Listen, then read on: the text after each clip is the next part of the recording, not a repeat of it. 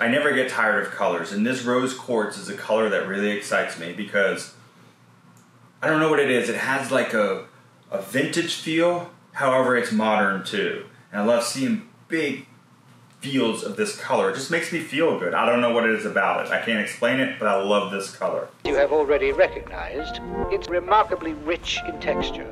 Designating texture. What do you mean texture? That's why it has such a silky texture.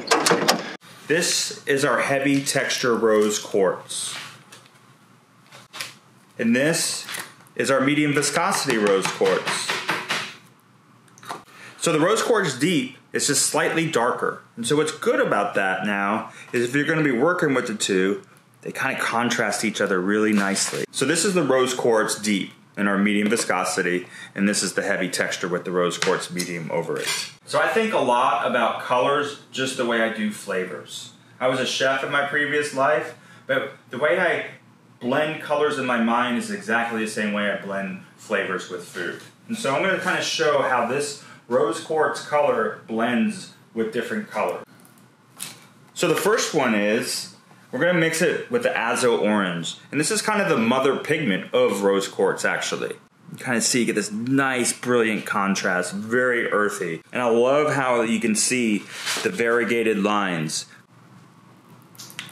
So there's our heavy texture rose quartz. And I use this color a lot. This is our transparent yellow iron oxide. Look at that. I love this. I love the way those work together. You can see the way that pink is glowing through, whereas almost the pink comes all the way out. So the next color we're going to use the chartreuse. I'm not going to put a lot on there because this is a little bit more opaque, so I want this to go in there kind of thin. And so it's going to get a nice, look at that. So those sharp lines, you know, you got to look for these little things when you're working with the paint. But if you just see that just sharp contrast and difference of color.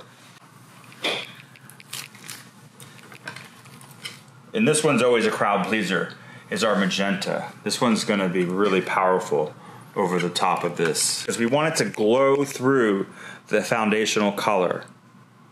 Oh, look at that. It's alive. It's like electric.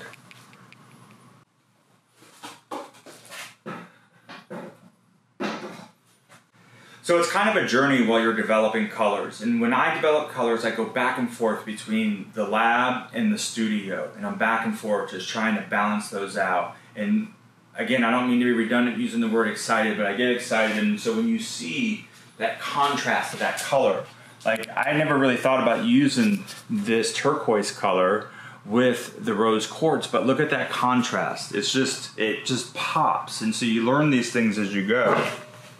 It almost has like a candy cane feeling in there, the way it pops against that blue.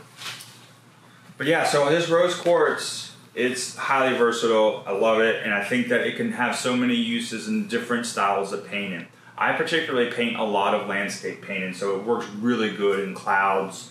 It works good on the horizon sometimes.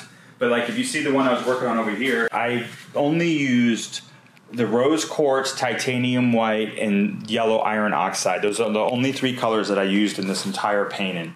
And so I made the water with the titanium and the rose quartz, and it just comes out quite stunning in that monochromatic limited palette.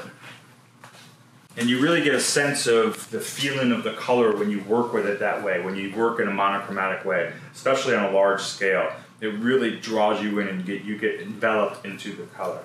And so yeah, this is our rose quartz. Go to gaffreyartmaterial.com for your rose quartz heavy texture and your rose quartz deep, which is actually our medium viscosity paint. You have already recognized it's remarkably rich in texture. Designating texture.